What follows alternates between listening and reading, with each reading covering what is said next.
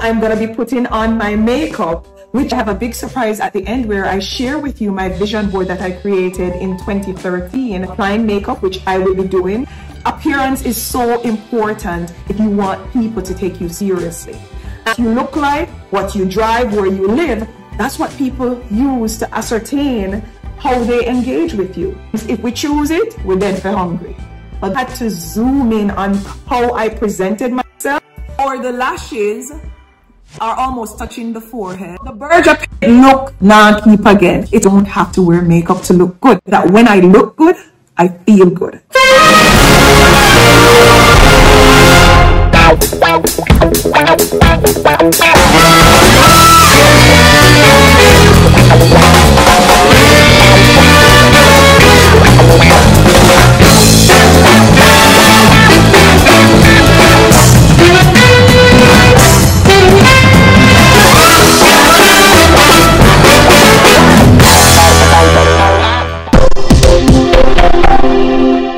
I'm going to show you how I create brows that look a little bit more full.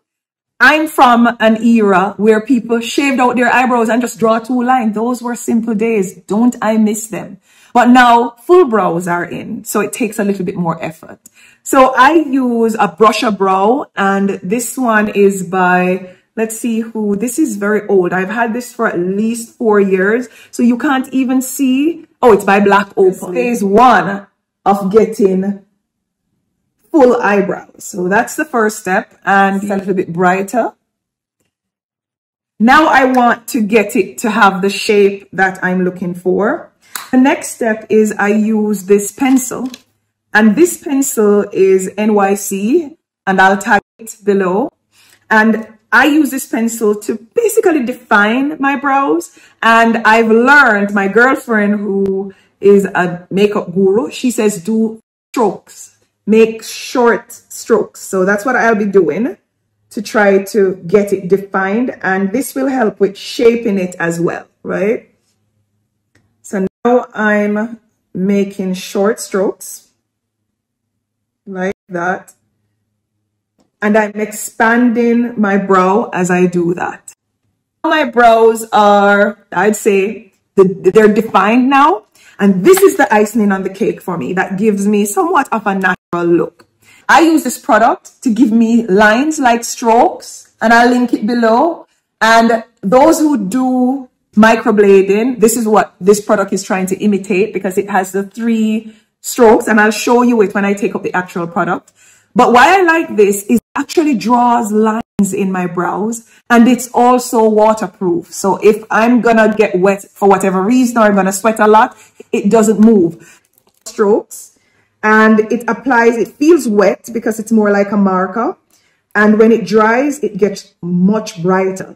So be modest in your application of it, because like I said earlier, you don't want your brows to distract who you're talking to. So probably what you can do is apply 1 coat and then allow it to dry so you see the level of brightness before applying a second coat. I'm used to it, so I know enough of what works, but I also use it near to the edge so I can get actual lines there. And I don't think you can see it from the camera, but it blends it in naturally, and it doesn't look like my brows just start out of nowhere. Like it looks more natural. So I apply it to the edge as well for that reason. Now we're going to move on to contouring the brows. And these are things I learned recently. You can tell I'm excited, not true. So I'm going to contour the brows. Now, this is everyday makeup. I know they have stuff to do with this, but this product is my favorite. It's a MAC. I'm going to call it a gloss, for want of a better word, because I really don't know what it is. But I use it on so many different parts of my face for so many different purposes. So this is a MAC product. Let me see if I can see what's written here. Oh, it says blush, but absolutely love it. So instead of all the different things that people use to contour their brows, I just use this. I just use this, and I use this brush, and I do this. And I do it below, and I blend it in, and I do it at the top, and it has like glitter in it. So it gives you a nice finished look. And that's the story. I apply it to both. Again, this is something I've seen dramatized on some faces, not in recent interviews, but in the past, where the line below your brow is so light in color that it makes your brows pop, but there's something called over popping. And again, if you're in entertainment, that's absolutely great because it trends there. But if you are not, if you're in a professional environment especially, just be discreet with applying it. So now that the brows are done, you know, most people would put on their eyeshadow, but let me tell you why I do mine last, because sometimes I just don't have the time to finish doing my makeup. Wherever it maga, it pop, as we say in Jamaica. At whatever point I get to, I may just have to leave and go on with my day. So I try to apply the basic things, which mostly what I wear is the base, brows, eyeliner, and lip gloss. That's it. So if I need to run, then I go. So I usually put on my eyeshadow later on, which again, I'm no expert, but it works for me. The eyeliner of choice for me is Marc Jacobs. And I like Marc Jacobs because it goes on heavy. So I don't have to be there pressuring my eye to get the line bright enough. A stroke of this is enough. I also use this Revlon. And this one, I believe, is a color stay. And I use this one if I know I'm going to a funeral and I'm going to cry, for example, or I'm going to sweat a lot because it does not budge. This one doesn't budge either. The Marc Jacobs doesn't budge, but this one has a little bit longer stay. But this is my favorite of all times. And especially if you're putting a line above your eye, this one is ideal. Come back and tell me in the comments below what you think after you have tried this Marc Jacobs eyeliner. You usually can't get it wrong with your eyeliner, quite frankly. So I really don't have any tips as it pertains to appearance where that is concerned. So again, I apply it and it goes on really heavy. I'm hoping you can see that on the close-up camera here. Don't need to rub it in too much to get the look that I want. And I don't apply my eyeliner on the skin below my eye, and that's very deliberate. I actually apply it just below my iris, but it's still almost like inside my eye.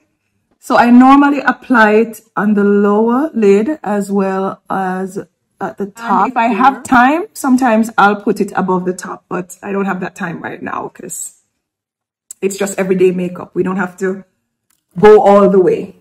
So there's really no wrong or right way to put on your eyeliner. I think most people get that right. So the next step is to apply a lip liner. And this is not one where most people get wrong, but I can tell you that you can get it wrong. And I've seen people, because they want fuller lips, they draw lines where lips don't exist. Just be moderate in your approach because, again, you don't want your lip line to distract from the seriousness of your conversation. So be mindful of that. I like my lips the way they are, so I draw the line along my natural lip line, and I use like a red color for this, but then I use a darker color afterwards to give it more definition. So that's the first line, which is a little bit red. The second line is now a darker pencil, as you can see. And this gives it some amount of definition, or so I think. What the heck? Now, I've had my makeup done professionally only 3 times in my entire life. I absolutely love the look when it happens. In one case, though, I didn't quite look like myself, but that was many years ago, and I chose to use a different makeup artist. So I really love the look, but I just don't have the time, and it can be expensive. The money can add up, but if you want that look, it's important to get it. Invest in getting your makeup done properly by a professional. So this is another product that I've been using for probably at least 15 years. It's the L'Oreal Infallible, and it does not move. Remember, I don't take makeup on the road with me. So whatever I put on, I like that it doesn't move. And especially beneath the mask, if you use the gloss, a little may come off on the mask, but it will still be preserved. But if you don't, because you're going for a matte look, then you can wear your mask, and when you take it off, it still looks good. So this product has both a lip gloss and like a gloss to put over it. And I don't wear lipsticks because usually they crack up my lips and sometimes to the point where they're bleeding. I think they're just a little bit too heavy. So I stick with the lip gloss, and this one is great. So this is what it looks like outside of package, and I'm going to link it below. So then I'm applying the L'Oreal lip gloss. And it's very neutral in color, so that you have a kind of natural look overall on your face. And then I use my finger to blend it in a little bit. And of course, again, I'm not great at this, so I applied too much right there. Now I need to fix it with the dark liner. Give it a little bit of definition. There we go. Looks a little bit better. And now we just apply the gloss because I like it when it looks shiny instead of the matte look. There we go. That's it. Lips are done. So the last thing that I do for everyday makeup is at this stage, I will apply a mascara. And if I'm gonna cry, like I'm going to a funeral, or I think I'm gonna cry, or I'm gonna sweat a lot, if I'm gonna go into a hot place, which I've been going in hot places recently because we have a huge surprise that's coming for Guffa. Stay tuned. And because of that, I've been in environments where I'm sweating quite a bit. So I sometimes use a waterproof mascara, but right now I'm using a MAC mascara, and I also use a Givenchy, which is the one when I want that waterproof look. So I'm gonna apply the MAC today. It has very thin, I don't know what you call these, but you get the gist. So it goes in and isolates my lashes very nicely. Now, this is one area where I've seen people completely mess up when it comes to being in a professional setting. Whether you use the lash strip or you do fusion lash, which right now for this video, I am wearing fusion lash and they're done by Manny, and I'll put his Instagram link and everything below, but it's basically where they attach lashes to your natural lashes. I have tried the strip and failed miserably, and I don't want to have to put on my eyelash every day and take it off when I come home at night.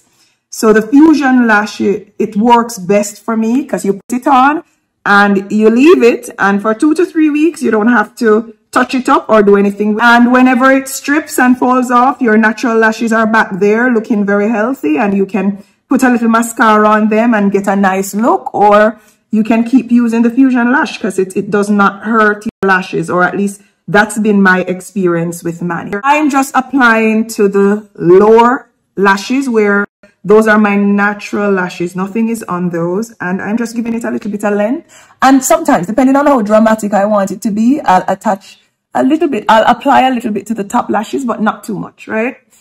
So that's it for lashes. Now let's talk about the do's and don'ts of lashes. Now, when you're going to a job interview, talking to a potential investor, or trying to attract customers for your business, your lashes can't touch your forehead. And I know I'm exaggerating, but I know you also get the gist of what I'm trying to say. I've seen lashes that are so, I'm going to use the word aggressive because that's how it looks, that it distracts completely from the interview that I'm having with the candidate or the conversation I'm having with the individual. And sometimes I can tell that they can't really see me clearly. So them kind of, looking through the side of them eye and trying all kind of maneuver. It's not necessary, especially again, if you're going into an environment where you want people to take you seriously. Be moderate and modest with your approach as it pertains to applying the lash. If you're in entertainment, reach the headband for all I care. But if you're going into a professional environment, make sure it does not distract from the conversation you're having. And more importantly, make sure it doesn't stop you from seeing who is talking to you, because it will impede your ability to make eye contact, which is important in interviews. So now I would just leave and go on the road. So this is my typical daily look if I'm just running on the road to run errands or for a meeting or doing interviews or anything like that. But I'm going to take it a little bit extra in order to help you understand a little bit more as it pertains to appearance. I'm going to apply some eyeshadow, and I told you earlier that you must be discreet and not have the burger paint look on your face where you have all these different colors. They're not coordinated and they are just distracting from what it is that you're doing or saying. So I have this palette. It's LA Colors, and I think it was very inexpensive. It's literally 10 years old, right? And I've been using it to not just apply shadows, but it's also what I use for my blush. Expert, but guess what? It works, which is what matters. So now I'm gonna use it to apply the eyeshadow because I'm wearing red, so I want a little red look, but I'm gonna be very discreet. This is what the palette looks like, and it has a variety of colors, but all earth tones, and which means it's good for daytime makeup. So I'm gonna apply this first. What I'm gonna do is I'm gonna try to give my eyes a little bit of depth. So I'm gonna apply this one moderately, and I'm gonna apply it just above. And this is why it's good to do it before you fix up your lash and all of that. But today you understand why I'm doing it this way. So you're gonna apply it just above the eye and above the lash area. And I'm not putting it on too heavy, but just heavy enough for it to give me a nice look of depth that is when you look on my eyes. That's it. I need to fix up back the lashes in case I move any out of place. Let's get them back up there. And then I put a little in the corner of my eye right here. Carry it across, not too much, because I remember or focus here, a discreet appearance that does not distract from our conversation or our engagement with others. So we need to keep that in mind when we are applying the eyeshadow. And if it's an interview, I do recommend you wear earth tones only, because that way you are guaranteed not to do it in excess. So that's the look. Now I'm going to take my little red, because I'm not going to an interview today. So I'm going to pop it a little bit with the red from my 10 or 15-year-old palette. And I'm just going to apply it to the top up here. So we get a little red going on to kind of pop the eyes. And remember, I'm no expert. So you see me being a little bit rough and, you know, just doing my thing. It's because it doesn't have to be perfect. I'm just applying it freely and following the natural lines on my face. And then I just blend it in with a slightly bigger brush to give it a more natural look. So now let's go to our cheeks. And I have high cheekbones, but I still like to put a little pop on them. So I'm going to use this brush, and you remember my palette. I'm going to use this red one, and I'm just going to kind of do a little smile so they pronounce themselves a little bit more. And then I'll apply a little blush on my cheeks here. So now my cheeks are popping. So now I'm going to apply, you remember I told you I use this for everything. You underestimated its potential, but this MAC product is a one-stop shop for my appearance, right? So now I take this larger brush and I apply it above the blush to give me a glossy look. So you can see it already in the camera, and I take it a little bit beyond my cheeks, and then I blend that in. So I get that nice glossy look on my cheeks. So that's it for the blush. And now we're gonna move to contouring.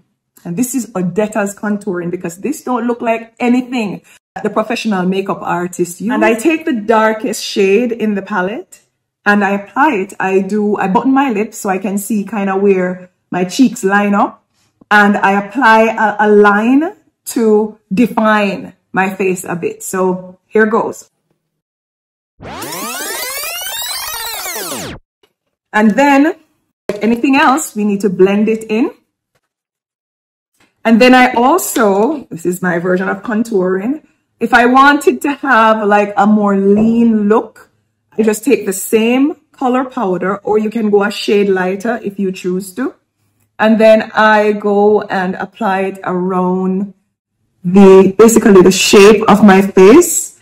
So if it darkens beneath my chin area, then my jawline will look more prominent. This is what I think the people who do the contouring and so on, this is what I think they're trying to achieve, but this is my version of it. I don't know how to put in the multiple layers and all of that, but this works.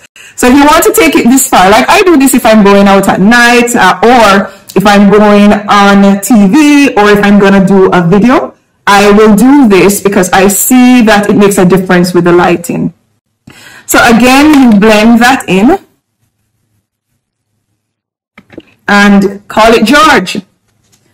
I also like to brighten up my forehead. And yes, as I told you in the book, they used to call me Forehead Almighty in school because of the size of my forehead. But when you have learned to make peace with all your differences, because they're not imperfections, nor are they flaws. There's just different. So my forehead bigger than yours, it's just a difference.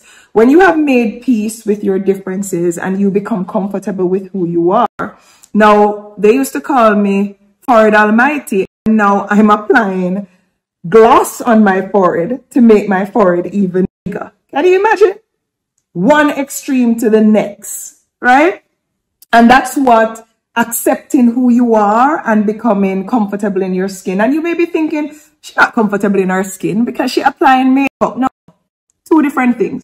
I know what makeup can do and I like the look it gives me. It doesn't mean I'm not, and I'm not perfect. Don't get me wrong. I'm still developing as it pertains to self-love and all of that. So let me put that out there.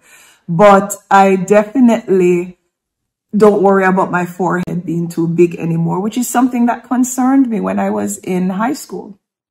So that's my makeup look. And like I said, the video doesn't show you everything that I've done, but I'll take a photograph so you can see the before and after look. But that's not the focus of the video. So let's jump back to what we're talking about.